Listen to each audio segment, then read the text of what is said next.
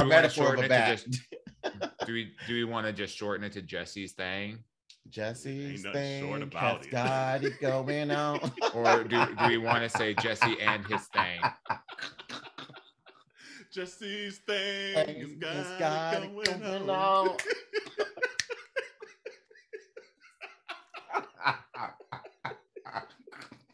So stupid.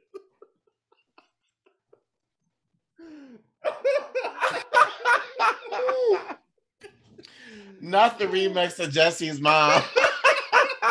Thank you, Jesse's mom. Right. Okay. That too.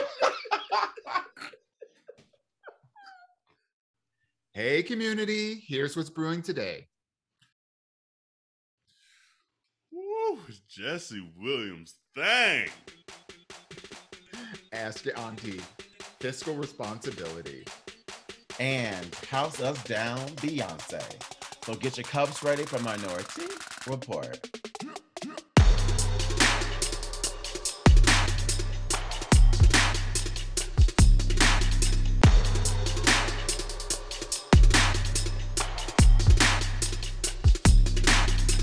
Hey, it's Auntea Kerrell from Minoritea Report. Thanks for joining us today. I switched it up today. Okay, well, this is Auntea Dawon. And this is Auntea Jerrell from Minoritea Report. And I'm also grateful that you're joining us today. Exactly. I guess I might as well chime in this grateful fest and say that I'm grateful that both of y'all are grateful to be here. Damn. Hopefully everyone's doing okay today. You know, get my little NPR voice today. So how are you aunties doing this afternoon, this evening? Well, these thighs ain't gonna have no EPR voice, okay? No. Them thighs thundering. Girl. Look, I know we talked about it last week. We had to check in on her thighs. Girl. She don't gotta wear Band-Aids no more. So that's a great, that's a plus. We're healing, But I was telling the aunties, I went to the gym at 6:30 this morning. And I forgot to put on my tights, my spandex, and bitch, I tried to squat. I said, nope, they rubbing. No, I was walking. I was like, what is this? No, don't like it. Like, just the material just bunching up between my thighs. Like, underneath my balls just don't feel right. So, Wait, what kind of underwear were you wearing this morning? Just some briefs. Oh. Yeah. So I guess, the briefs ain't supporting like they should. So the spandex just, just keep them right up here against me. Stuck. So, girl. Right there, right in the chest. Come on. Right here, Well, it sounds like you got a lot of underwear you got to get rid of. Maybe the community wants to buy some. I need to show. There's a whole. I'm about to say go on OnlyFans. Look, we just get the coins. You think I'm playing? You might be able to retire, bitch. Girl, these Benzes be buying up them underwear, sniffing them and everything. It's like, ooh, Donnie Fresh. Oh Lord Jesus. But community, hopefully you're doing well. Subscribe if you haven't. Hit the bell button if you're watching on YouTube. If you haven't shared this to any of your friends, if you're keeping us a secret, you don't got to keep us a secret. Share the well. Tell everybody. Share everybody. Say we your favorite podcast out there. Let the world know. We trying to grow some more. Yeah. Speaking of secrets, I started watching this new TV show on MTV called My Secret Relationship. Oh, God. What? Oh, wait. Don't get me hooked. What's this about? Let me say, don't get me hooked, but tell me about it. The first episode.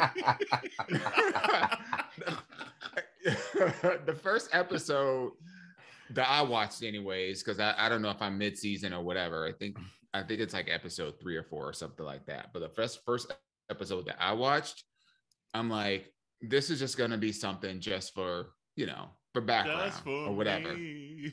No, just background, background. It's just like, nothing to be invested in or whatever. But I like me a little catfish. I like me a little, spicy drama or whatever. Ew. And when I say I screamed, really?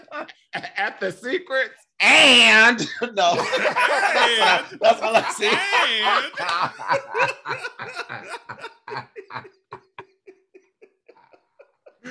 Y'all ain't got to be an OG to get that one. Look, just go 2 episodes. That was just last week, right?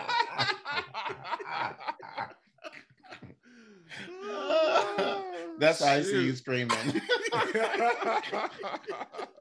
I was shocked, gooped, gaggled. And for you to be shocked because you've seen like every iteration of like these kind of shows.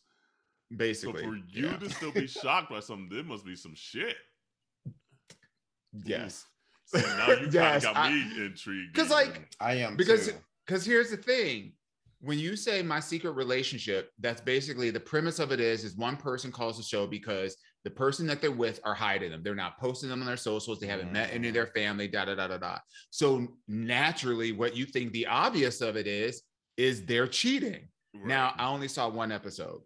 Okay. But it was good enough for you to want to watch the rest. I'm like, look, you know what I'm going to be doing right after this, right after we wrap this up, because I got 2 episodes that were on the DVR. Okay. Wrap the shit up.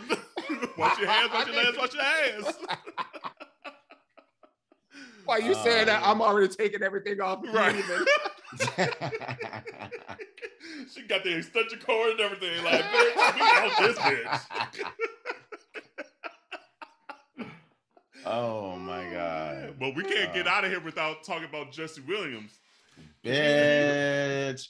Okay, so when I text y'all, had y'all already seen it on Twitter? I had already known for like a month because Mike Vasquez, had been in the DM saying, y'all need to go see this. I don't even know the name of the damn play. I call it the Jesse Williams play. What was the play? Take me out. Take me out. Take me out. There we go. And he's like, girl, we went and saw it. And he's like, Jesse Williams got a big old thing. I was like, okay, cool. You know, cute. He's cute as shit. Maybe I'll get up there. And kind of, one of those things you're just like, okay, whatever. Put it in the back of your mind, whatever. But then the world saw it. And then I saw it. I said, Broadway.com. Let me tell y'all, community. So I sent a Twitter post to the group, and I instantly correct Dawon. I could be there in 1.5 hours. We trying to go see this? The train station is right by my job. We out. Check your personal message. Just exclude me through Auntea Jerrell out there. I'm going straight to the. What we doing? I was like, well, there is no lie in that statement. Look. First of all, Kerel was like, Dawon, you want to go tonight? That's it. Let's do it.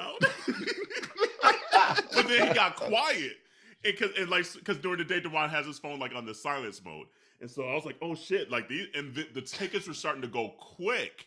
Like I would like click a couple of them and be like, oh, these seats are no longer here. And I'm like, shit, the whole world trying to see his thing. So I was like, oh my God. I was like, okay. So first I called Corey. I was like, Corey. And this is like literally like 3 p.m. Yeah. I'm like, Corey, do you want to go to New York? If so, hop in the shower, meet me at the station, park your car in the garage, and we're going to hop in the train and we'll get Dawon and Adam to go. And he's like, and he was like, slow poking around with him and then home. I was like, never mind, I'm going. I was like, it's taking too long to decide. I need to get these tickets and I need to like get in the train station. So I'm texting. So that's when in the group I was like, okay, Dawon, check your personal, because he wasn't responding. I was like, oh shit, should I get these tickets? No. You got your phone on silence, girl. Check your messages. Alma, check your battery. Now, to be clear, and I think I've shared this on the podcast before, not a big surprise, but most of my day I'm in meetings. Yes. I'm in between 9 to 13 meetings a day. Yeah. And at this point, I have been in back-to-back meetings since 7:30 in the morning. Those days a bitch hadn't even taken a shower yet. So I looked at my phone as I'm literally walking over from where I'm taking my Zoom calls, which is right here in the living room, over to get, because I'm like, bitch, gotta wash that ass. Wash your hands, wash your legs, wash that ass. We live that life. And so in the midst of me getting up, I see the text message And he's like, you want to go? I'm like, done. I'm in. And that's it. Hop in the shower, phone blowing up. I'm like, I thought this was decided. Like, well, because I didn't know if Adam wanted to go, so I was like, okay, should I get 3 or do I get 2? So then I'm texting Adam. I'm like, Adam, you want to go to And so Adam's like, I'm down. So bitch went and got 3 seats, and then Adam's like, you know we gotta get good seats. We ain't about to sit in the balcony. I was like, you right, boo. You right. So got the 3 tickets, bitch. Tell me why this journey to New York. Well, hold on 1 second, because I get out of the shower. As soon as I cut the shower off, Adam's like, so I guess we go into that show tonight, huh? And I hadn't even said anything to him. So I'm like, it's like, bitch, how you know? How the hell you know? How the hell you find out about, bitch, I was about ready. this? I was ready. And then I felt bad. Jerrell's like, well, damn, FOMO. I'm like, but real talk though, I felt good because I told you because I said in the group chat, I said, Dawon, Minority Report needs to be live from the theater. Okay, look, we need to be live. So I already knew. I was like, we need to be in the building. I'm living through at this point. And honestly, the only reason it was that urgent was because I tried to look at like the weekend dates and everything was sold out, or it was either sold out or it was like the way back. I was like, no, I'm trying to see that thing up close. So, and wait, for those who are living in Rock, I'm assuming everybody knows what we're talking about. If Jesse not, Williams, right? Just type in Jesse Williams on Twitter. You'll find out. Even quick. till this day, this is like a week afterwards. Exactly. Still type in that shit's still Jesse trending. Williams. Mm-hmm. But and Jesse Williams is from Grey's Anatomy fame and things like that, so just fucking cute from the get-go. Not anymore. Right. But so like you're not known for that. So we get the tickets and all that shit, and literally I work by the train station. So I hop on the train, and I have to transfer in Trenton to get to the New Jersey Pike or whatever. Get there 2 or 3 minutes late for the train that's going to New York because my train ended up being late. So I'm like, fuck. Okay, what do I do? So I literally get to that station, run to the Amtrak station, buy another ticket to get on Amtrak to go into the city, and end up getting there. And so I missed maybe the first 10 minutes of the show. So I'm huffing and puffing, running through New York. Well, I wasn't running. I was speed walking because a bitch ain't running nowhere. I ain't gonna tell that tale. And so I'm texting them, Dawon and Adam, saying, "Oh, don't make fun of me when I'm sweating through my shirt. But you gotta lock your phone up, so they're not seeing the texts and things like that at all. So they didn't even know I had made it." Yeah, when you get there, I mean, ever since that thing leaked, I don't know what kind of Fort Knox cybersecurity team that they got working over there in Times Square, but they locked everything down. So basically you show up with either your tickets on your phone or in your hand, however you get them, and we had tickets on our phone. Mm-hmm. So then there's 2 separate lines to get in. So I don't even know if you noticed how this worked or whatever, because you was late. But yeah, so there was 2 lines or whatever, and we got in the line, and they confirmed the tickets. And then once they confirm your tickets, they could see that there were 3 tickets that were attached to this one. So, we knew that, and they were like, well, where's your third person? So well, they're on the train, they'll come whenever they come or whatever, but we here. So then they write down on a piece of paper your seat assignment and give you this little piece of paper. And then they tell you to turn your phone off. Okay. And then you walk a little bit further, and then they have another person show me your phone. Is it off? Yep. And then there's another person, show me your phone. Is it off? And then that 4th person, show me your phone. Is it off? Now you're in the building. This is just going through the line. So now you're in the building, and then they take your turned off phone, or even if it's not turned off, and they put it in a sleeve that is not even magnetized. It's surgically sealed with a device so that you are not able to open it up at all. So literally from the point that you confirm that you're going to see the show, you ain't talking to nobody. Nope. You ain't taking no pictures. You ain't getting no text messages because all that shit is locked up in this vacuum sealed Dave Chappelle pouch. TSA approved right pouch. And that's it. So, and we got there like maybe a half an hour early. So, you know, when you get to a show or anything early, you're just on your phone, like, you know, playing games, text message, or whatever. We just got to sit there. So we're sitting there, you know, like looking back to see if Kerel gonna make it. Is he gonna make it? Is he gonna make it? Girl. And then we're like, well, damn, well, when does this thing start? Because we have no barometer for time anymore because we ain't got our phones. And the only kind of entertainment we got is just looking around or looking in the leaflet. And trying to look, trying to look around that curtain to see the thing yet. So I got there. So the play started at 7. Go ahead. Oh no, I was gonna say I'm ready to hear about the thing. Okay. I'm just like, look. So I get there. So like I get there, and clearly, obviously, Broadway is just hella gay. It was extra hella gay that night though. But even like the person that had the door, so I rush up and she was a drag queen clearly because she had the nails on, she had the half eyebrows. I was like, hey, what's up, boo? And she's like, Jesse Tyler Ferguson won't be here tonight, just to let you know. I was like, oh, who that? Like, we ain't looking for him. We looking for Justin Williams. And she's like, you know what? That's what everybody keeps saying tonight. I was like, thank you. So, like Dawon said, you put your phone in, da-da-da-da. And so, since I was late, I got there at like 7:15. The show started at 7. And so, in my mind, I'm like, damn, it better not have been like the opening thing. I'm going to be pissed. And so... like the one lady was like, well, you're gonna have to go up to the top level, the balcony, since you're late.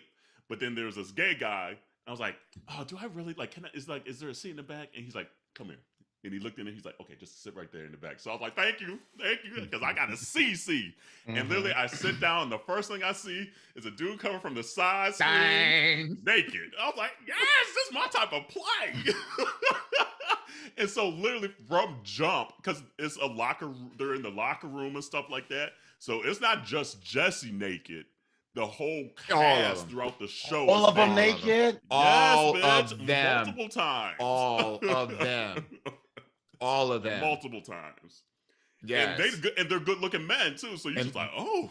And yes, all the things were thanging. Thanging. All there was of the maybe one cast thanging. member that the thing wasn't like the thing was like a normal thing. Well, technically there was 2. Yeah, you're right. Yeah. Technically, we won't say no names. Say their names.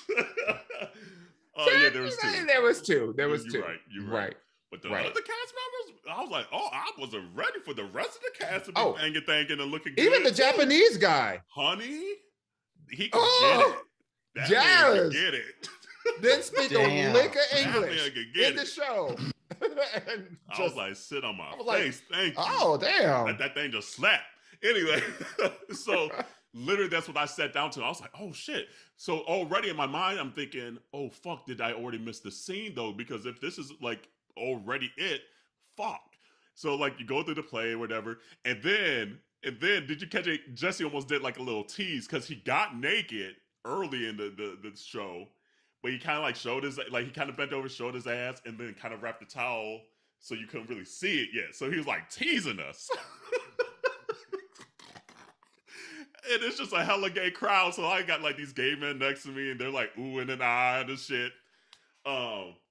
So then it gets to intermission, and we haven't seen the thing yet. So I'm like, okay, either I missed it, it's coming. Or it's coming. So like finally the intermission comes, and it's coming. Right. So I finally get to see like Dawon give him a hug, give Adam a hug, and things like that. And I'm like, did I miss it? They're like, no, it hasn't come yet. I'm like, woo, thank you, Jesus. And so I'm trying to even think how it led up. So like the I will say for the play, the second half of the play, Dawon and I kind of talked about this last night. Second half of the play is better than the first half of the play. The overall play is fine. It's a good play. But that's not what we was there for. Fact. So then they get all naked again, and they in this shower scene. It's just like all the plethora of men is up there just naked. All of them. It's like they everyone else in the cast, except the manager guy and Jesse. The business manager and the coach. So you're just like, damn, when we gonna see Jesse? And then the scene comes.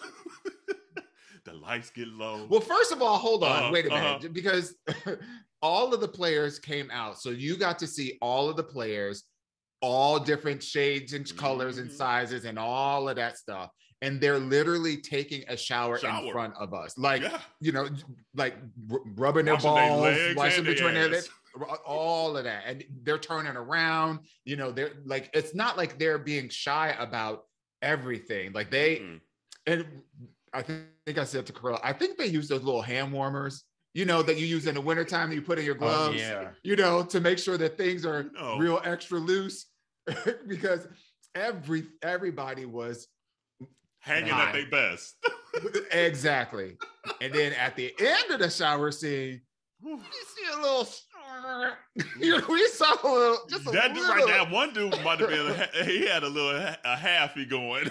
He did. Yeah, he did. Like, on the right. You know when it's hang different, but then when it kind of get like a little halfy, kind of just hangs a little different.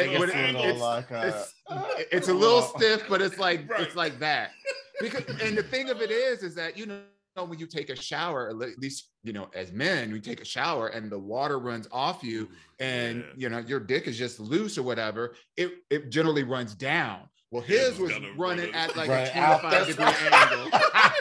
Come on, Matt. They're taking a shower. The shower is behind them and they're all facing us. So you just seeing everything. And the one on the right, it was kind of like, and everybody else's stream was going down. So, you know, he needed a little assistance and to it's make funny, sure he was showing at his best. I watched What Happens Live just to see the Jesse interview because he just did it a few days ago. And the bartenders on it were the rest of the cast. And Andy asked him, do you fluff yourself before you get out there? And they're like, yeah, you know, you got to do a little something. And he's like, and the guy that had the semi chimed in and he goes, well, you know, but you got to be careful because you don't want to get too riled up and too whatever. And it was funny because I was like, bitch, you was the one that was a little riled up on stage. A little too much. Right. But so you get to that scene, you're like, damn, these dudes just naked all throughout the show. This is dope. But where's Jesse? Honey. Because it's everybody but Jesse at this point. Yeah. And then it gets to the Jesse scene. And the funny thing is, it's like a serious scene. Like the whole setup, like the play is like a serious matter. But that bitch came out and he had the towel on. The showers came back down. One dude was in there and his thing wasn't thanging, but whatever, it is what it is. We wasn't checking for him, no way. Jesse, come on, got that towel, hung that towel up, honey. The whole place gassed. Yeah, like the air just sucked all the way out. So did. And it was thanging. It was what you see. What you see is what you get. It's a pretty penis. Yeah. It's a pretty penis. Like, yeah. Look at her, girl. Clean it off a little bit, girl. Clean the side of your mouth a little bit, girl. Jesse, this is a go big. Jesse, we love you, boo. That thing was banging. The thing that I keep like thinking about is this is the best kept secret in Hollywood for a long ass time because. I mean, think about it. Jesse is obviously he's physically attractive, but he's also like mentally, like just when you see him speaking at award shows and he's just so, I'm not going to use elegant. Yes, I'll use that. But, you know, she's so, his speeches or his, you know, the way that he's presenting himself is so different than everyone else because there's always a message behind it. It's almost like he's giving, you know, a public speaking engagement versus taking he cares what he's saying. He knows absolutely. He has a platform. And in the play, his character is gay. Yeah. And the premise is that on this baseball team, you know, he has decided to publicly announce that he's gay. Right, he's the most valuable player on this team, the most highly paid player on this team, and you know, at the height of his career, he announces that he's gay. So the play happens at different intervals before and after, you know, him, you know, having this revelation and him coming out wasn't really. They didn't even show that part of him like coming out, but you know, it was always being referred to. Yeah. And so people were talking about him and his character, you know, as if, well, we'll see if, you know, see how this plays itself out, because usually, you know, people who are part of that lifestyle have all these kind of, you know, things happen to them. And the whole premise of his character was that he was just one of those very few people. I think there was a line in the show where he was like, there's 4 people every epoch or every century that don't experience being discriminated against or whatever, even though he was, you know, mixed race, gay, you know, in baseball, and they kept calling him the Greek god. Mm-hmm. And we see why. Honey, like, honestly, the play, can't give a damn about the play. I hopped on that train, planes and automobiles, and running through Manhattan to see that thing, and it lived up to the thing. And the funny thing is, like, she crossed 2 state lines, 3 state lines. Honey, bought multiple tickets I didn't even use for the train because I missed the train to get my ass there. But it was funny because last week's episode, community, we're talking about like the Ask Yo Aunteas about like, does your dick size matter and all this shit. And then here we're like, no, it's the motion in the ocean and being happy with your body type and this and that. And then the following week, we're like, bitch, did you see his big ass dick? No, cross 2 state lines to go see that shit. I mean, you know. I mean, when an opportunity arises, literally, so these legs. I'm just saying. But yeah, yeah, it's the best kept secret in Hollywood because he's very attractive. The body is oddied. The thing is thangin', and he's smart, and he cares for his platform, his personality. Like, I'm like, who the fuck are you? Mm-hmm. I was like, this dude, dear Jesus. Woo. I mean, honestly, without the gay part, there are a lot of actual similarities between who he is in real life and the character that he was playing in this actual film. The character was very highly principled, you know, very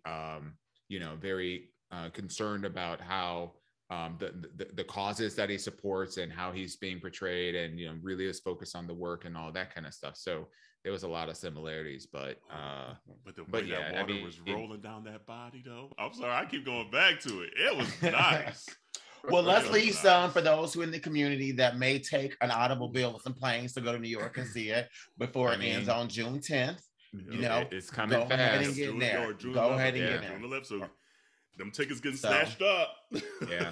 And your aunties over here are saying, snatch them up too. Snatch them up. Forward. Yeah. Do what you gotta do. Yeah. Get up there. Go for it. And this, and to be clear, this is not like a new play. This play is a revival. Right. You know, this play has been out 20 years ago, right? Yep. So, you know, it's had a lot of other, you know, actors that have, you know, played in Jesse's naked footsteps.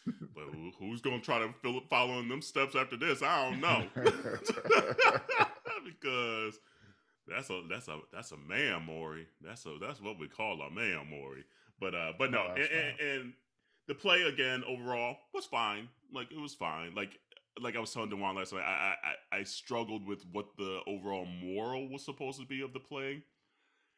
And once I found out that the play was kind of written in the early 2000s, it kind of made a little more sense, because there were certain just things that I don't know aged as well in 2022, just lingo wise, or just like, I don't know, like I felt like some of the jokes when the audience was laughing more at being gay or whatever than with. Did you feel that at all, Dawon? No? I feel the play is about dick. In my mind, that's all it's about too. So literally, all the rest of this conversation, I'm like, have it. I'll check out too.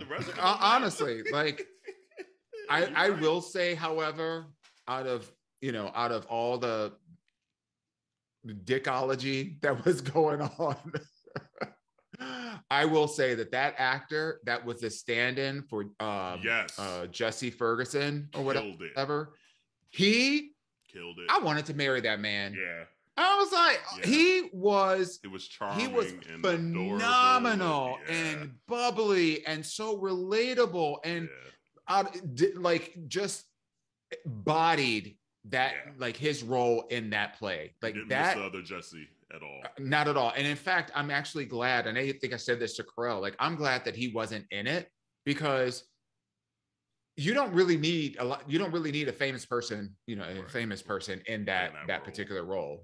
No shade, to Ferguson, but I think having somebody who was a no name who really took the opportunity and shined with it, he knocked it out of the park. Yeah. And then there was, and we'll leave it at this one line. There was another character in the play that didn't get naked. Like he was just kind of like he was still actually kind of a major player. But at the end, when they was doing the curtain call, like we're like, I was like, Dawon, look at that thing hanging to the right. Them pants were tight. Motherfucker was honey. I was like, what is going on? I was like, Kielbasa and chorizo, bitch. I was like, passing these dudes, they had to drop trial. You ain't fooling me. They had to drop trial to audition for this role.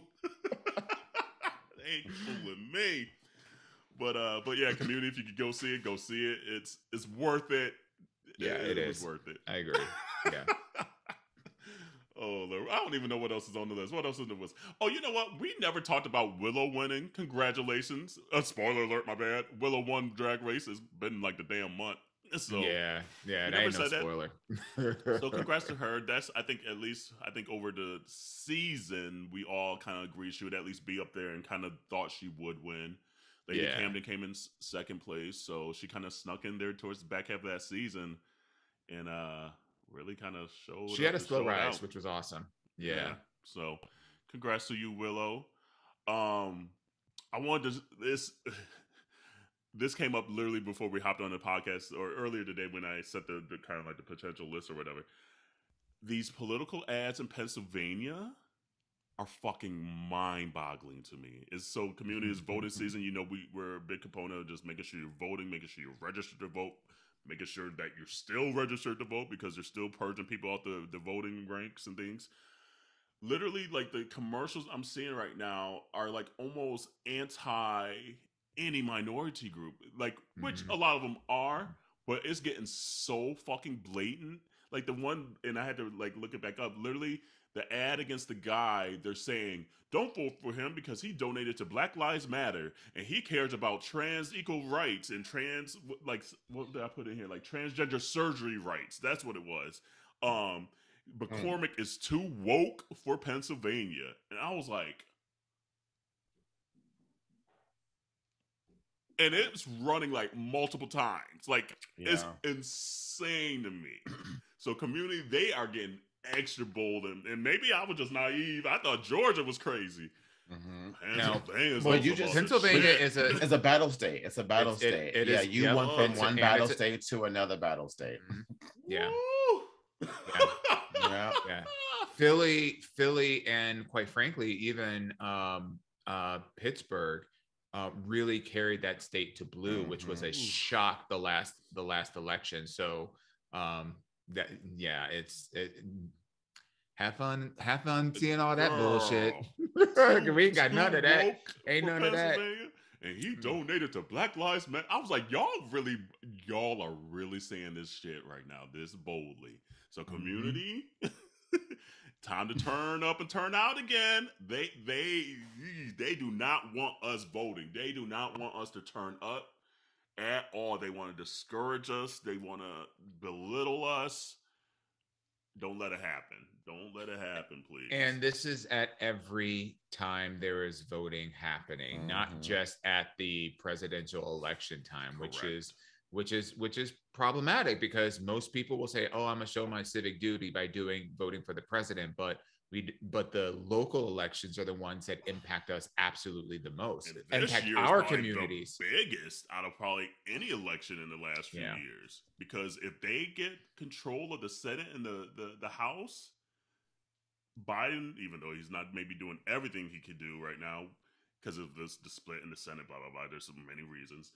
They go Obama his ass. It was gonna happen. Obama's at, and then they're gonna still be in there if he loses.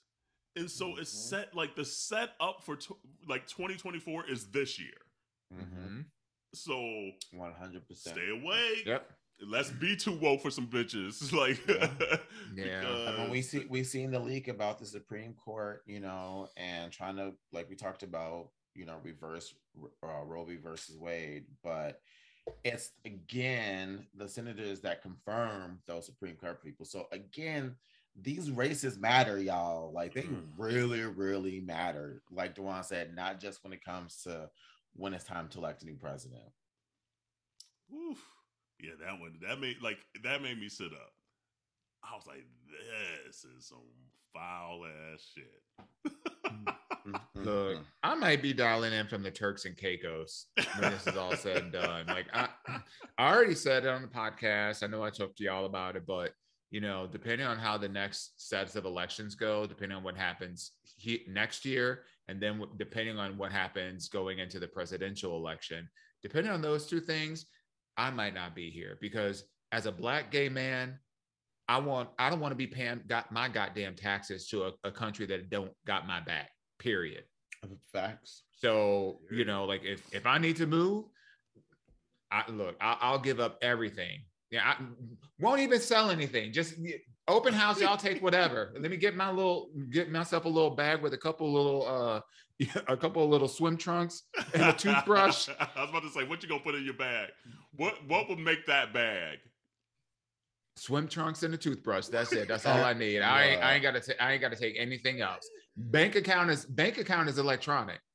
So well, at least take your computer and your AirPods so we can still do the podcast. All right, maybe I'll remember to do that. But look, I might be like because she got to watch her shows, so she'll have it. She said, "I got to see episode 5 of Secret Life or whatever it was." My secret partner. Oh Lord. Well, actually, you know what? This conversation ties into our Ask Your Aunteas. So let's actually take a quick little tea break. We interrupt this episode for very important information. That's right. You've been asking for it for a long time, and we have heard you. Yep, it's been a long time coming, but it's finally here. Yo Aunteas got merch! Hey! That's right. You know what? We got tees, we got long tees, we got sweatshirts, we got fanny packs, there's just a whole gamut of stuff out there, so go and check that out. We are so appreciative of your love and support, and we are so excited to launch it. Girl, where can we find this at? Ma'am, they can head right over to MinoriteaReport.com to check out the selection. That's right. That's MINORITEA report.com. Woo! I'm about to go get me some myself. All right, ladies. What time it is? What time it is? Ask your Aunteas. All right, this is a long one, and I'm gonna try to make it a little shorter somehow when I'm going through it. So here we go. It says, "Ask Your Aunteas." It says, Wait, you might have to drop this one in the chat because we might not be able to remember all this. Let's see here. And I'll try to do it here because you know how the chat be acting up. You gotta cut it in half and all that stuff. I'll do it while we respond, maybe. Okay, here we go.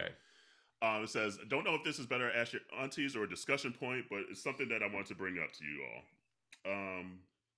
Says, "Ask Your Aunteas." So actually, he did give us a shortened version, and then he gives us the background behind it. So it says, "Socially liberal, fiscally conservative is a trope used to make people feel," wow, he coming at us, "to make people feel good for vocally supporting causes without putting money behind it. Education, trans rights, infrastructure, healthcare for it all, etc.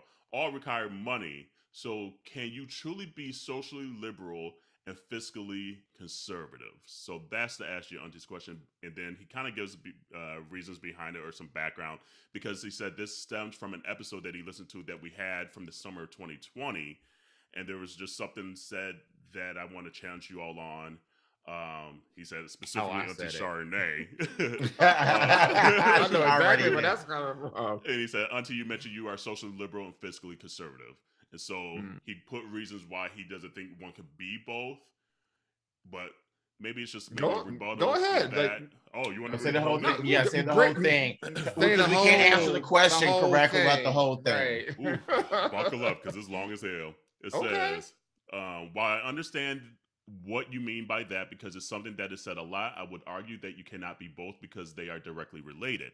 Most people say they are fiscally conservative in regards to our national debt, which, to be honest, is absurdly high, but nonetheless should not be a metric to determine fiscal conservatism in politics. A balanced budget with no debt, or at least manageable debt, is necessary whether liberal, conservative, black, white, brown, Puerto Rican, or Asian. However, when it comes to social programs, one cannot be fiscally conservative and social liberal. You cannot advocate socially for healthcare for all without fiscally supporting it. You cannot socially advocate for defunding the policy without also being willing to possibly throw more taxpayer money at other resources. Homelessness, trans rights, infrastructure, education, all these things require money. So while I understand the sentiment of being fiscally conservative, I would say that you really just want to not have our taxpayer money wasted, which isn't being fiscally conservative, it's being a person that understands money. The trope of socially liberal, fiscally conservative is just a masquerade for people that have means to support financially to say that they support a cause without actually financially supporting it. Furthermore, if I can be socially liberal, fiscally conservative, why can't I be fiscally liberal but socially conservative? It doesn't really exist because people have tied what they believe into what they will pay for. I hope all is well with y'all. That's one way to end the question. Hope all's all with you. And he also gave his answer, which maybe at the end of this I'll read that paragraph. But okay. So I guess first, and I forget what it was. It was probably politics seasons if it's 2020. So I forget exactly what led up to that conversation. I do recall you saying the social liberal. We were talking about blacks who are. We were talking about blacks who are conservatives. Okay. And then I had made the comment that I am socially liberal, but fiscally conservative. Okay. So we're a podcast of ands. We feel a lot of things can be and I'm probably like the most gray of that. But maybe, Dawon, let's start with you. Do you agree with what he said, any parts of what he said, or do you still maybe explain why you feel like you're maybe liberal and conservative like fiscally? Yeah. So I think that this individual makes some really interesting and valid points. Period. Okay. I say that because that's an easier term for people to understand. Got it. So I don't believe that that being fiscally conservative means that we're not funding programs, because for me, and this is my definition of social liberalism, is I believe that we need to support these programs financially, but we need to do it, in my opinion, without going into motherfucking debt. So the fact that our deficit is out of control, and the fact that every time we get a Democrat in the White House, essentially focus on bringing down the national debt, which was raised up by overspending, not being fiscally conservative with the spending that's being done on these non-liberal issues, right? I believe in right sizing that. So, while I don't disagree with the sentiment of, that people can hide behind this phrase as a trope or whatever. First of all, Auntie Chardonnay ain't like that. So, I throw money at the causes that are meaningful for me and meaningful for my community. And oftentimes, not oftentimes, I don't go into debt doing so. And I expect my government to be able to do the same. I believe, quite frankly, that we suffer on the social aspects of our great nation for pursuit of lining the pockets of the 1%. And that shit ain't right. And it doesn't sit right with me. So I understand and I value balancing the budget in a way that doesn't disenfranchise people that's part of my community. Because I'm always going to be Black and gay first, period. I'm going to be for the community. And so it's not about, for me anyways, it's not about hiding behind some kind of, label. Like I said, I use this term because it's a very abridged version of basically saying where I stand is on the liberal side of things.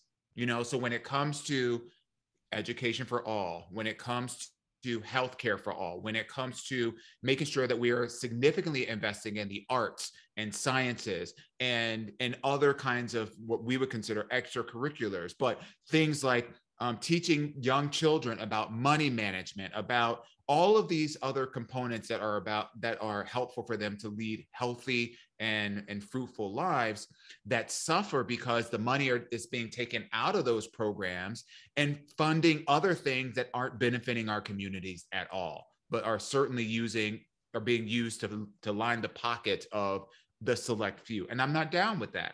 I'm also not down with, I get that, there's a lot of people out there, a lot of specifically conservatives, that are all about spending more money in our military budget and believe that that's the appropriate way to, for us to exert our power and whatnot. But we all know that the more money that we throw at them, we've seen those bills for, $25,000 on a gold toilet that they be spending because they have the surplus and they have to make that money. They have to spend that money to keep it. So I don't believe in swinging that, and I don't believe in hiding behind any kind of terminology.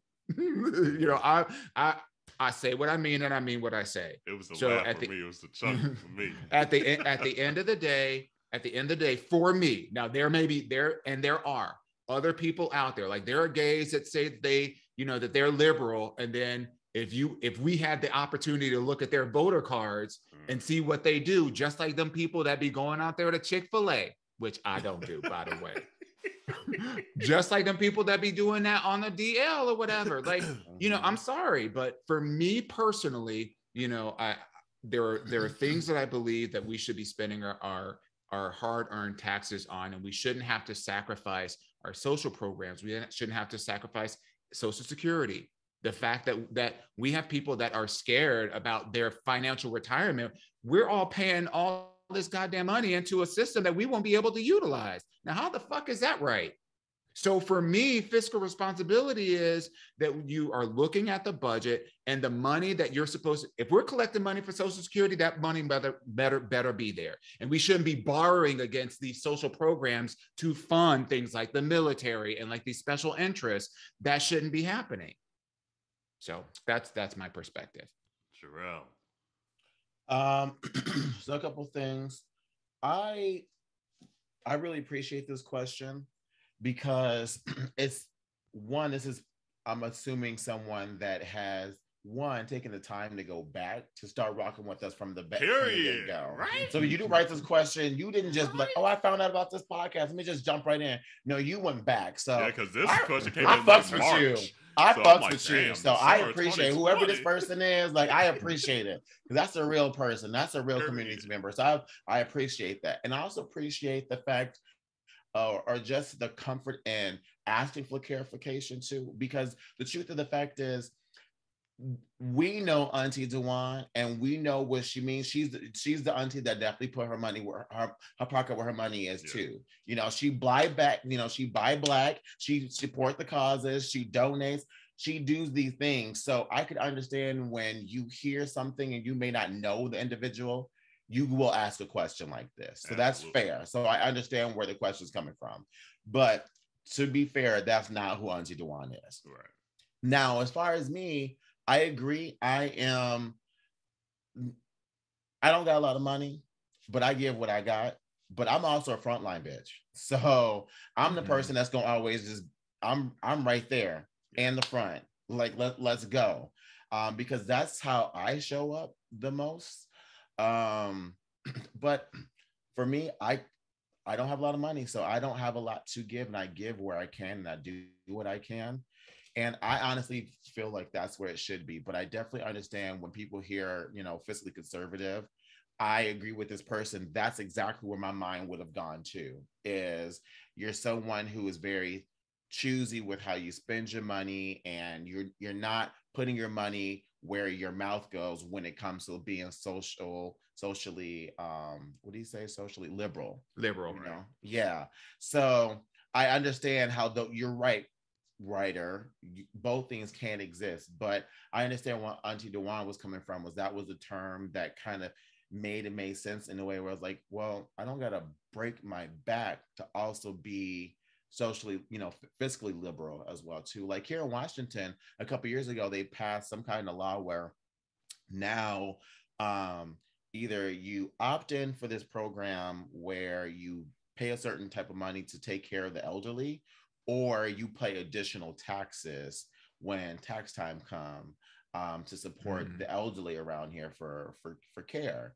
And I voted for it. I voted for people to have to do this because of the fact that we need to take care of each other. Like you genuinely cannot be socially liberal but be afraid to put your money where your mouth is. When they be like, or resources, whatever it is. But even just the whole 8 cents for a bag at the grocery store. Bitch, yes, if you want to talk about I give a fuck about the planet, bitch, you can't pay 8 cents for a damn bag. Come on, I did that at Whole Foods yesterday. Girl.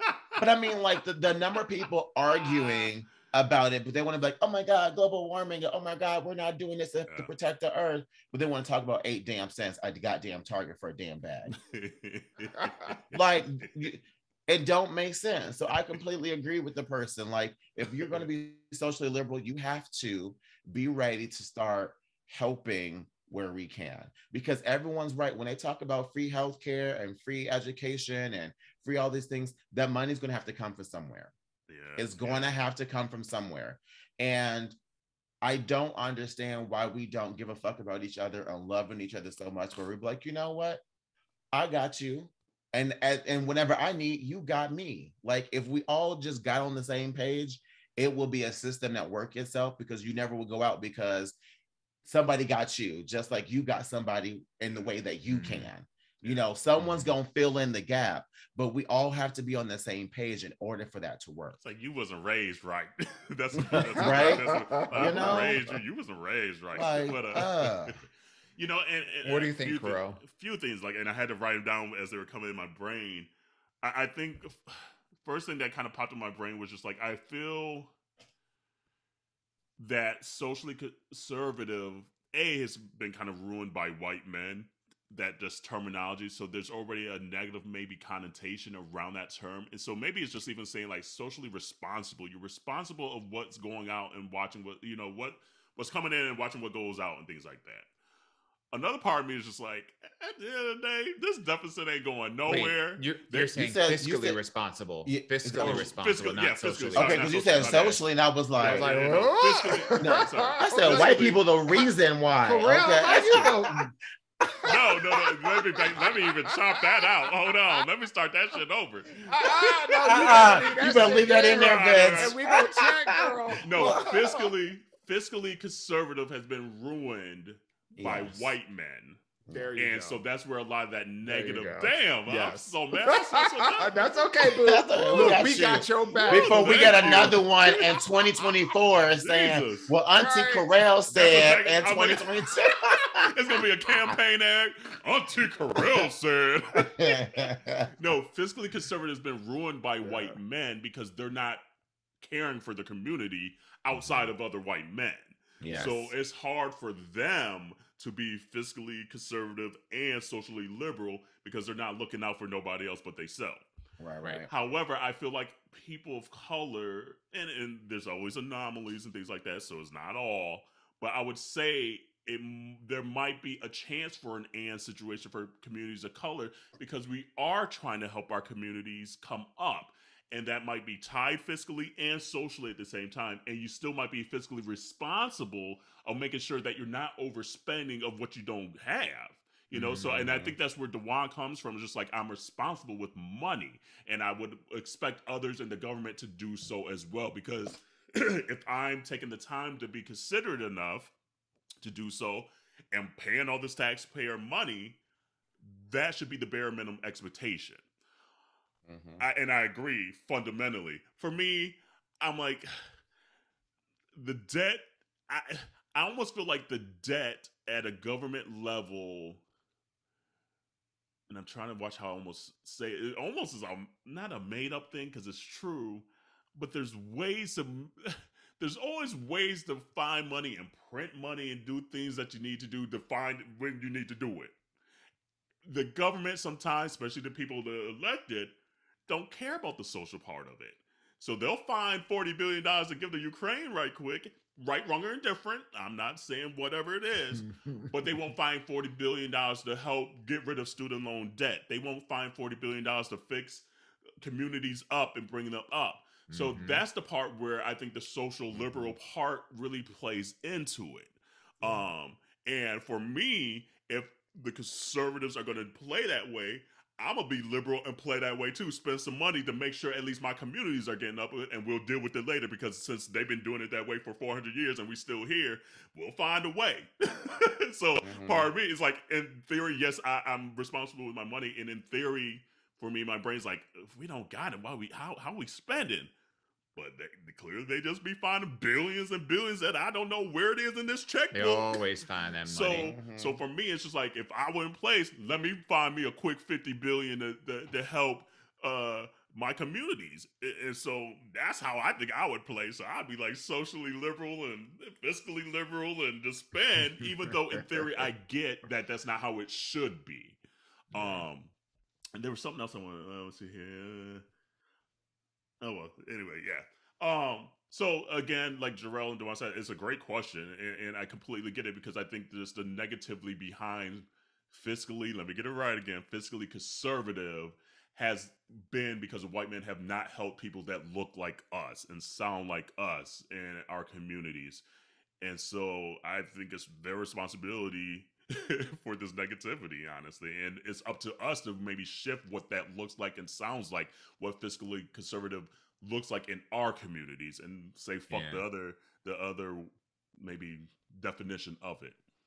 Yeah, I think the only thing that I would add to what you both said is that I think we all agree that language matters, and we saw 100%. We saw concepts like defund the police be divisive, based on the language that's being used, and how parties on both sides, on all sides, interpreted that phrase defund the police in many different ways.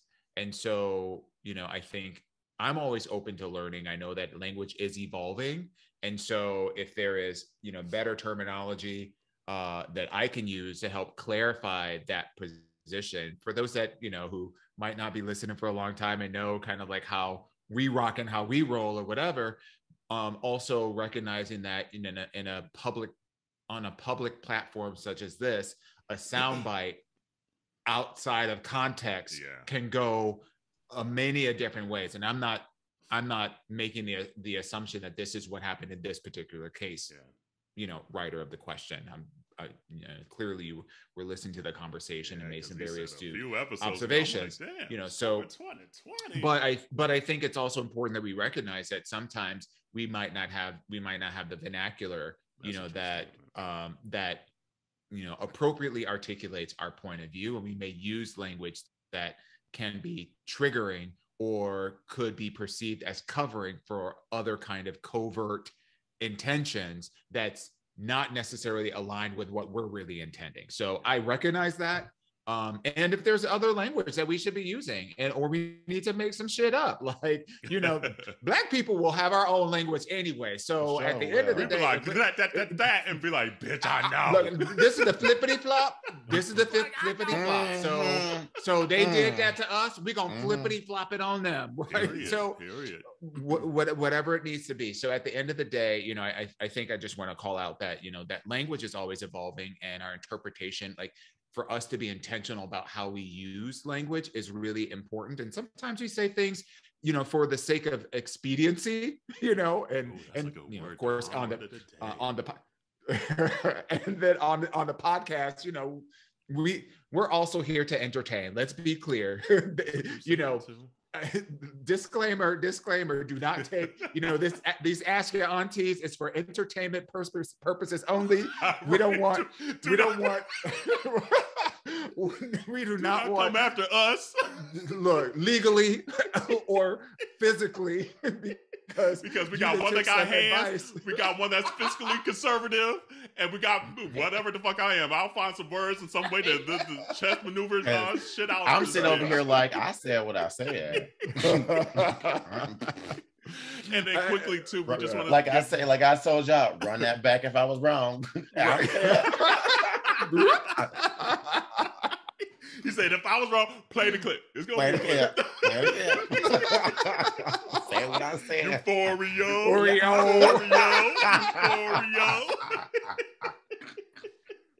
But let's read this person's answer too, which says, obviously my answer is no, you cannot be fiscally conservative and socially liberal because of reasons listed above. Though I will recognize that there can be differences in what you may want to support with your money within that liberalism. I heard this argument from another acquaintance one time, and it made me really think about how I spend my money and to what causes it goes to. Just want to share so that we can be clear in what we mean and hopefully show people that if we want some of these social programs, we must put pressure on our politicians to use our money correctly and balance. Hope all is well with y'all. So honestly, can I just add one more thing? All saying the similar things. Yeah, absolutely. Can I just add one more thing? This is not just about money. And that's why I made that point about resources, because that can be your time. That could be, I'm actually, I'm going to send an email, or I'm going to write a letter, or I'm going to make a phone call, or I'm going to, physically volunteer, or I'm going to, help at a polling place. So, again, this is not just a money conversation, because at the end of the day, I am not a frontline person. I've recognized that, and I've even come to terms with, working through the shame that I had around that, because I thought, oh, well, I should be one of those people, that if you have the opportunity, you go march with Martin Luther King or whatever. And it's like, I'm not built like that. No, I am not built like that. But that doesn't diminish the way that I can contribute. Right. And the fact that I use this platform, the fact that I use my whole daytime job to combat racism and discrimination and inequality that exists in the workplace within my professional life, that there are many other things that we all do to help contribute our resources, whatever they are, to the causes that are most meaningful for us. And I think one of the things that most frustrate a lot of us, I think all of the aunties, is apathy. Because ain't nothing like somebody who's sitting on the sidelines, ain't doing a goddamn thing but complaining, and you expecting some results. Like that shit don't fly. Yeah. Absolutely. So thank you for that question. And thank you, like Jerrell said, thank you for listening, because that shows you've been going through the catalog. Yes. Because that was 2 years ago. But it's very timely that you sent this in, because we're in that cycle again, and we're having these conversations again. So thank you. Continue to send your Ask Yo Auntie questions at aya@minoriteareport.com or DM us. And we also have an update from last week Ask Yo Auntie's question. Earlier I said it was last week about the dick. That was 2 weeks ago. Last week's episode was the mental health awareness question, and have an update because the listener listened to that episode and said, so I found a therapist. So I found a therapist. I tried meds before, but had the same sexual issues that Auntie Jerrell had. But I didn't change it. Didn't change it. So I stopped. My boyfriend said, as long as I'm working on it, he's with me. Thank you all for the feedback. Love y'all and appreciate your thoughts and support. So thank you for listening to that. And that's glad awesome that you took it, whatever advice we gave. And we mentioned too, like if the first meds you didn't like the results of it, there's other options out there. Yeah, absolutely. Yeah, and your therapist. And your therapist. But like the med part is something that like I'm glad I was able to share, because that was something that was unknown to me. And for a minute there, I was like, man, am I really this messed up that like I can't even do that now?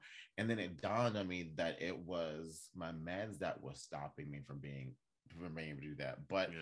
there's multiple different types of meds, and my actually how I'm working through it with my doctor is I have to try like 4 different generic brands before I can get this new brand. Yeah, this name brand one that might That's be insurance actually bullshit, more. by the way. Yeah, for insurance. Yep, it's insurance bullshit.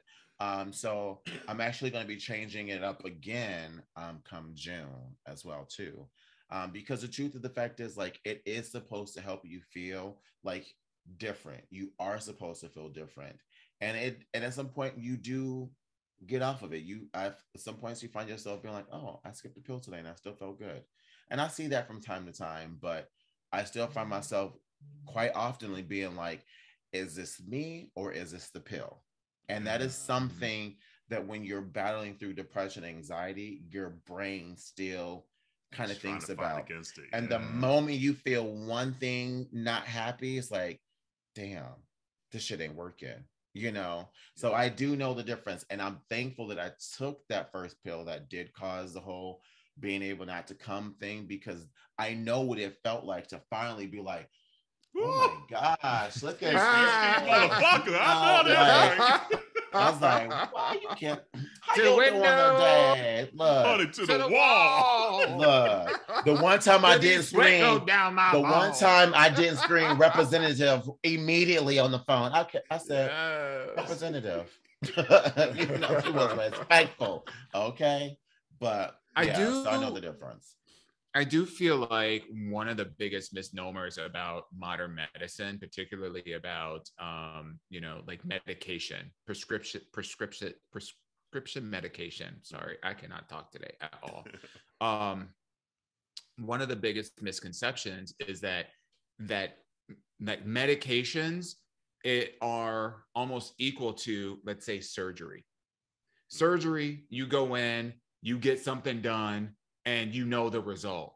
A lot of medication it's about chemistry that is dealing with your own physiology and your own body chemistry and the diet that you have and your own genetics and all of that other stuff that becomes an unknown. So although there may be several drugs, which is why there are several versions of drugs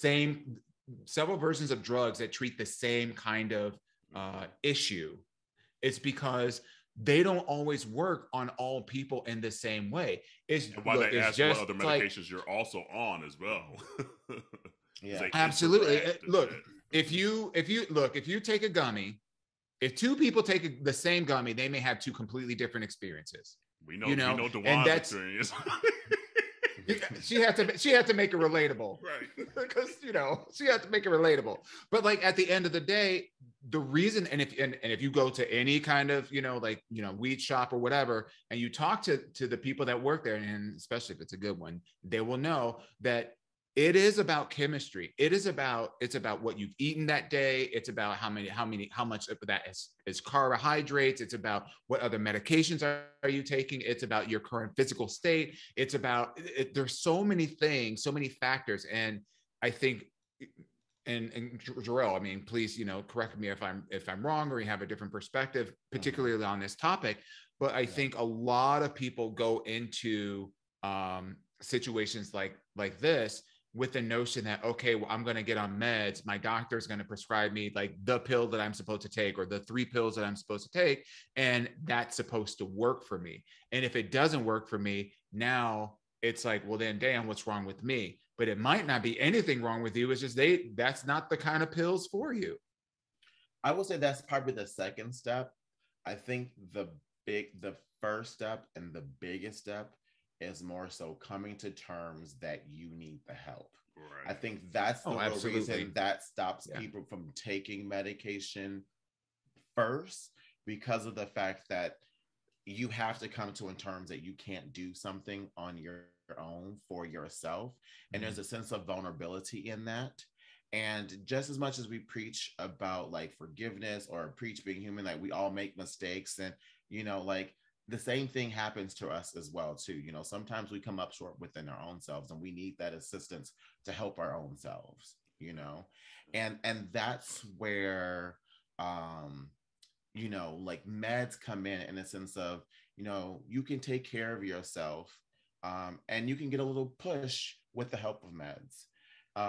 For me, it was, I come from a family that didn't, I come, both sides of my family don't necessarily put the best in their health.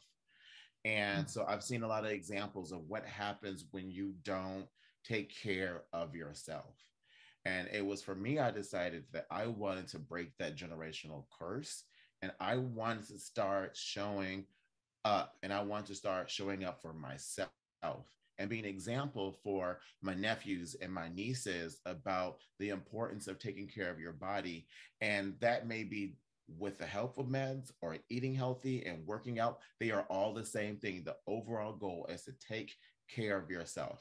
I am on antidepressants. I am on anti-anxiety medicine, and I am now on high blood pressure medicine as well too, because my blood pressure is now through the roof. Something that also runs high in my family, but also it's one of the highest, like, silent killers out there. Yeah. People die from not Especially checking in the Black community. Right. Yeah. So like, it is important that we take care of ourselves and do what we need to do to see the next day. And if we don't take these next steps, we are robbing ourselves potentially of additional days in the future. Absolutely. And another and situation, it could be like you mentioned, like meds and eating healthy and things like that, and it could be a combination, y'all. Like, it's cool, and I get the history of why the Black community and a lot of Black and brown communities don't like the doctor. I get the history of it 1000%. My sister went to Tuskegee, so they teach that shit. So, like, I get it. But we need to realize we find the right doctors. There's a lot of Black and brown doctors out there, but we can also advocate for ourselves as well. And if it don't feel right, speak up. Yeah, like Jerrell said, this med ain't working for me. I gotta come, bitch. I gotta come. Speak up for yourself. Don't be miserable. And like, just because you think there's only one, it's not gonna fit all. It's not gonna fit all. So that's cool to speak up for yourself. That's dope, and it's okay. It's okay. That's also why I feel like, I'm sorry. That's why I also feel like our Ask Yo Aunteas segment, when people are asking questions, I feel it's so powerful, because oftentimes, and I've been in like the training space, the learning and development space all the time. So I've been facilitating training programs for the last 25 years in my professional career. So, and one of the things that we always say is that if you have a question, ask it, because 9 times out of 10, somebody else has that same exact question. And that happens in real life. And I think that's what makes this experience, this experience that we have, the privilege that we have to be able to have the trust of our community, and sharing some of the most intimate things about their lives. And I think the value that brings is that there are other people out there who are going through the same exact situations, and they're able to feel seen and feel a little bit less alone, because they now know that it's like, oh damn, well, I'm not the only one that was feeling this way. Whew, that actually takes a little bit of the load off. I'm still in my shit, but at least I know that I'm not in this by myself. And one other thing I want to add, and I'll end it with that, because I don't want to beat the horse too much, because we had a whole Ask Auntie about it. But I also just want to say, if the listener is listening to this too, or anyone that's listening to this going through something similar, try not to compare what you're going through to what I'm going through, because I'm still going through every day, and I'm not going to sugarcoat and act like I made it through the tunnel. I see the light, but I'm still definitely in that tunnel, and I want to be clear on that. And my path is unique to me because of how my body is built and what I'm going through and my experience that led to where I am today. So how I get there is going to be different than how you may get there, but do not discredit yourself because you are not where I am. I had to take a route to get here, and you will have to take your own route to get to where I am too. It will happen. You just have to make sure you keep choosing yourself every single day. And the next thing you know, you didn't travel the whole mile and you didn't ran a half marathon. Well, I ain't running nothing because like because of them thighs rubbing. Right. But no, because I don't run nothing but this mouth. But but the point being is, it will happen at your own pace. And that's one thing I definitely want to make sure that I say very out loud, because yes, we all definitely go through and we all have our battles. But how we solve them, how we come through them may not always be the same for each person. So it doesn't mean that you're not, so yeah. Love that. So again, send your questions, aya@minorityareport.com, or DM us. These are dope questions, dope conversations. We enjoy the vulnerability you guys are having with us. We enjoy you checking us potentially a little bit and getting clarification that you need to talk about it, because that's what this is for. That's why we're building this damn community, y'all. Yes, Let's talk. Let's have. Obviously, we'll have a kiki and talk about Jesse Williams, batter up and everything. But these conversations are also needed. So, and I know that actually is a better name for that play. It should have been called Batter Up instead of Batter Up. Mighty like oak. Quick shout out to Karine Jean-Pierre. She's going to be the new press secretary for the White House. She's the first Black and LGBTQ lady. Come on now. Stand up, bitch. Yes. So that's dope. I can't wait to see Black women just say shit different. Yeah, really do. Wait. I can't wait for her to be like, it's the looks, right? I can't wait. And here's the sad thing: they're gonna come after her.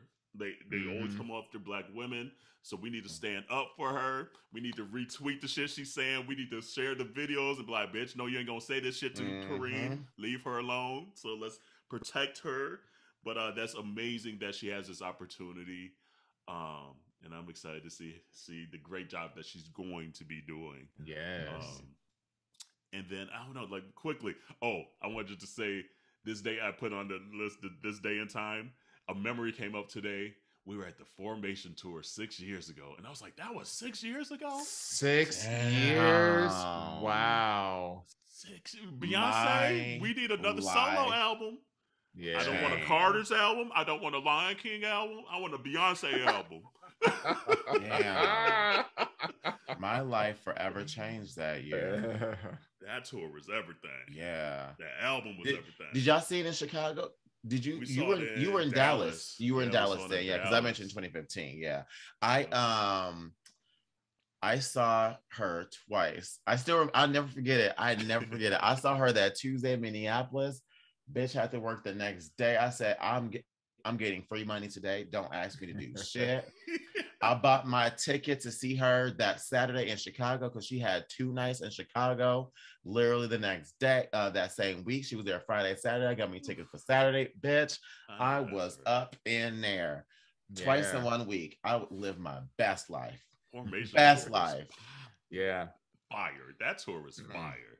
Oh, just the opening when they had the fires coming out of those stokes, and you felt.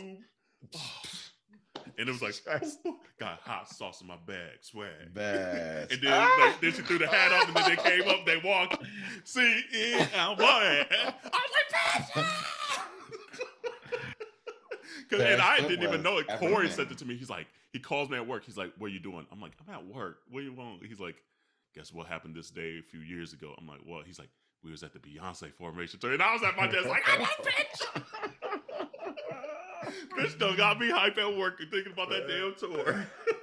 Yeah, it's been, and so like I read somewhere like a couple weeks ago, sometime last month, that like apparently she tapped some producer who is known for making like house music for like voguing and stuff like that for her next album. How a Beyonce house? I can't do it.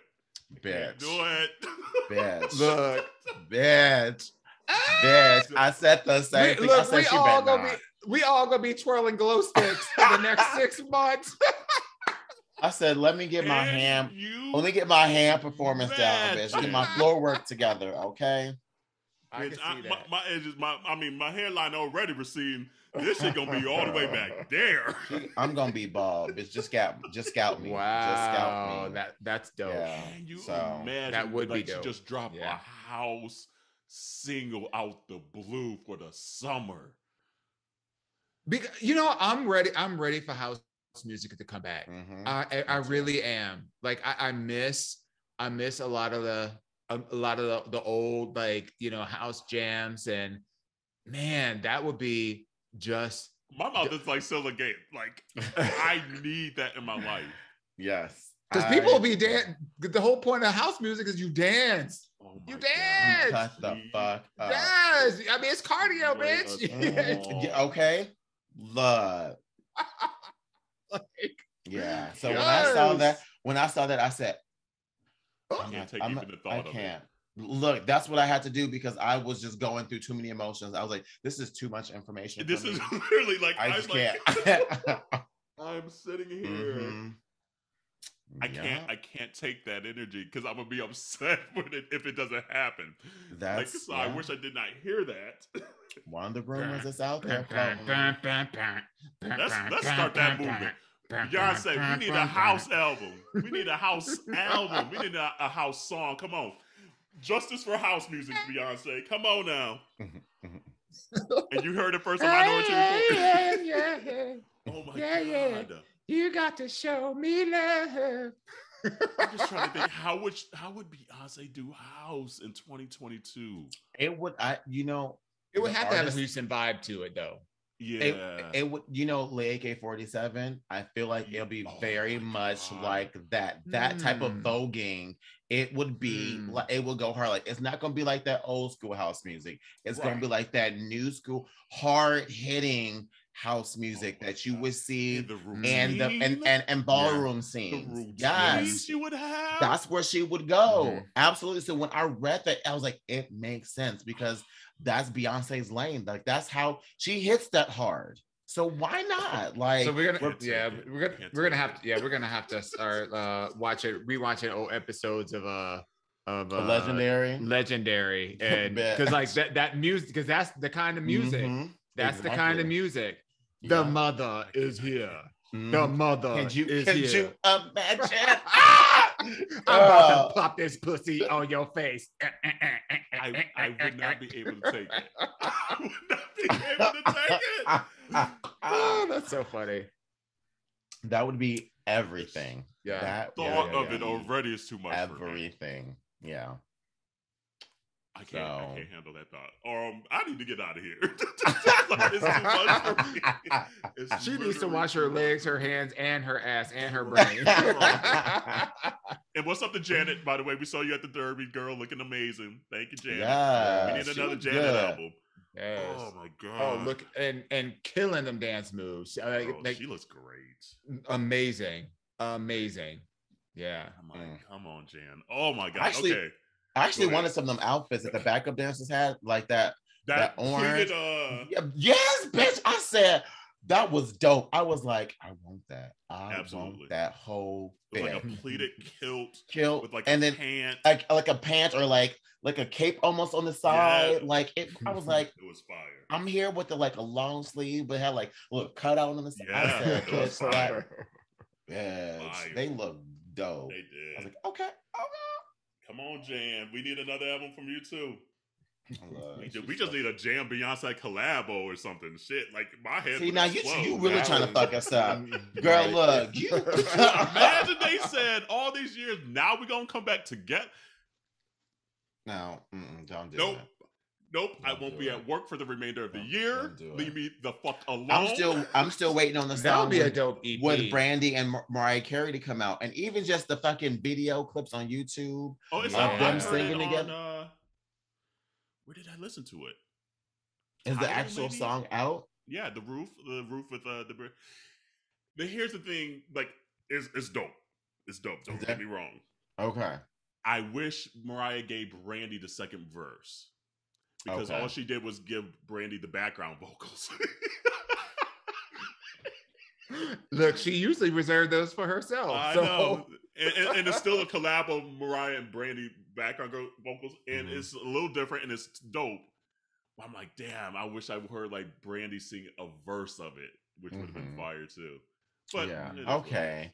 But I mean, like, even just the YouTube video of watching them, like, oh, you should know. I was like, oh, bitch. I was like, I was like, this just to be a fly in that room, bitch. I would have been like, I know, damn. Right. And you can see Brandy was still even like giddy. She's like, yeah. She's like, it's Mariah Carey, bitch. Like, oh shit, I was singing her shit. Yeah, that Roof song was in my head for like a week. I couldn't get it out of my head. I'm gonna check it out. And you know, like Black, and I love Black. I love us. I love us so much because not for Have You Ever to now be eligible for diamond status. Girl, how long that album been out for? Almost what, like 25 years or something? A long ass time. 2001. Have You Ever? Have You Ever? Yeah, maybe 2000. I thought that was more Blue Moon. I thought it was like 98. Like Full Moon. It's still 20 damn years. Yeah, regardless. It's like we 20, whether it's 20, 25. 2000 was like 5 years ago. Girl, you really... Like we over here splitting hairs. Regardless, eyelashes. I love the fact that we have still been rocking that damn album so hard. Girl, I said The Boy Is Mine. That's my album. I fucking love it. I love it. In disguise. That's my shit. Angel in disguise. Oh, bitch. All right, Camille. We just talk about. No, we just talking. Right, this is us. This is how we are after we done recording. Just so y'all basically, know. Yeah, we just talking to talk at this point. Sure is. But community, stay safe out there. Anything else? Oh, we should have said this in the political part. We see now why Elon Musk is buying Twitter. We knew what he was gonna do to give old boy his shit back on a political year. They spending billions to try to disrupt the Black and brown communities and the minority communities. Still, pay attention. White people whiting. Just the way Jesse Thang and white people and. Yeah. So anything else on your hearts and minds before we get out of here? Bye, y'all. Bye. Wash your hands, wash your hands, wash your hands.